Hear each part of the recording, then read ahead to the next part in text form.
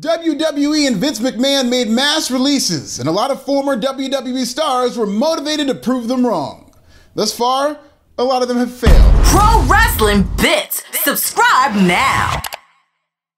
AEW is having a budding crisis with disgruntled talent, as limited TV time and a crowded main event picture is beginning to catch up to Tony Khan.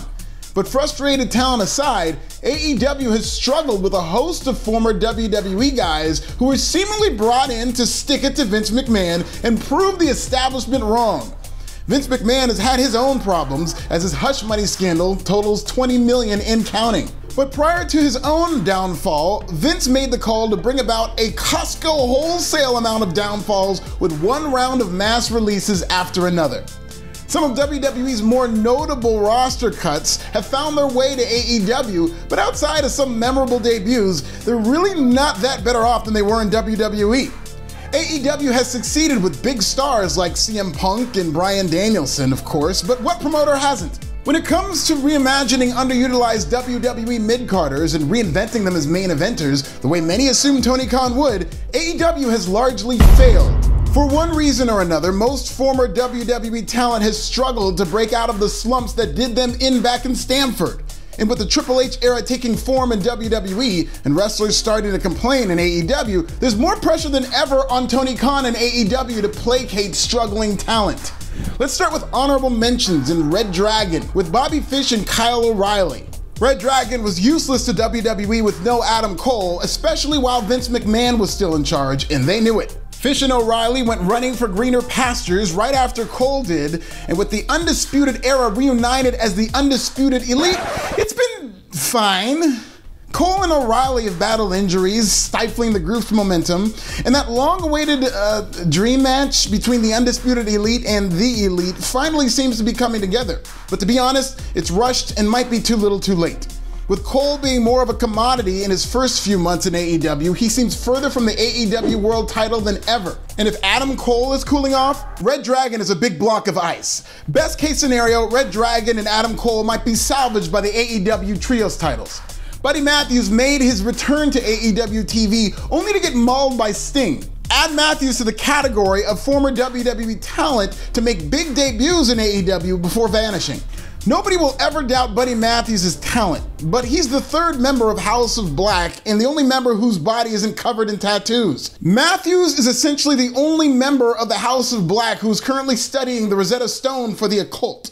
Maybe it's time for a new stable. Can somebody get Buddy Stokely Hathaway's business card? It breaks my heart to do this, but Athena cooled off almost in record time, as AEW continues to struggle booking its women's division.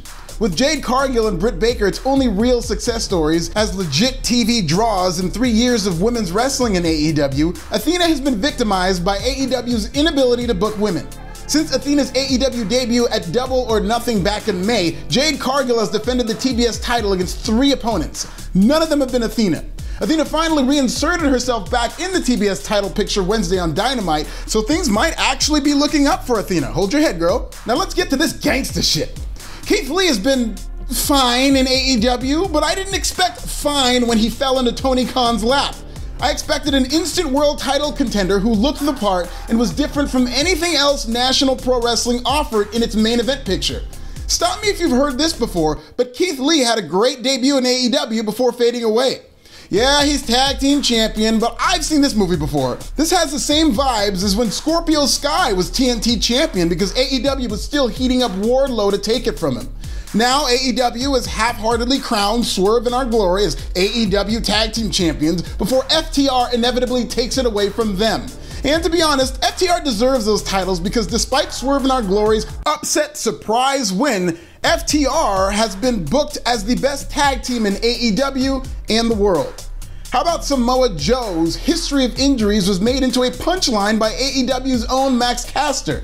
Joe won the ROH Television Championship, which is almost like buying a replica belt at a live event. Joe is the only television champion who is rarely on TV, and since leaving WWE, where once upon a time he was threatening to dethrone Brock Lesnar, Joe's biggest headline in AEW has come because he was double booked. Judging by his performance at Death Before Dishonor, Joe's still got it.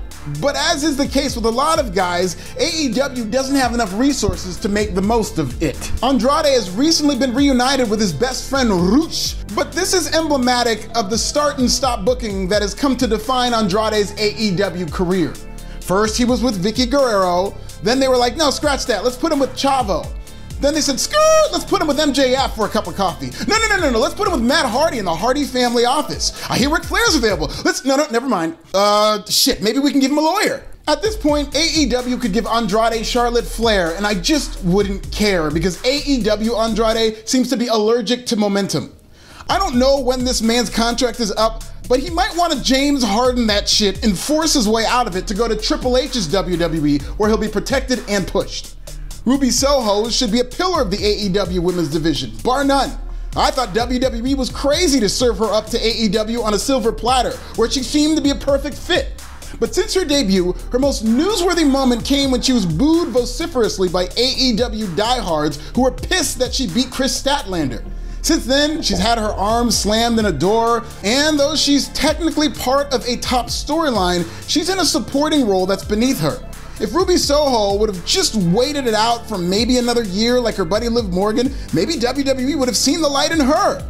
Ruby Soho is not involved in either of the women's title feuds and is currently mired in the island of misused toys that is the AEW women's division. And the number one talent that Vince McMahon was right about is Malakai Black. Malakai seemed on his way to proving WWE wrong and then some in the first few months of his debut. His feud with Cody Rhodes was one of the best in 2021, but after that hot start, he settled into the mid-card alongside the House of Black. Malakai Black had Undertaker-like mystique and presence as a solo performer, but he seemed to lose something by joining up with a stable like everybody else in AEW. Apparently, AEW operates by prison rules where everybody has to be in a game. Black seems to be headed toward a feud with Sting, and a win over Sting could be just what Black needs if he wants to be relevant again as a singles performer in AEW. Will struggling former WWE stars recover from their slump or go back to Papa H? Who else was Vince McMahon's regime right about? Tell me in the comments.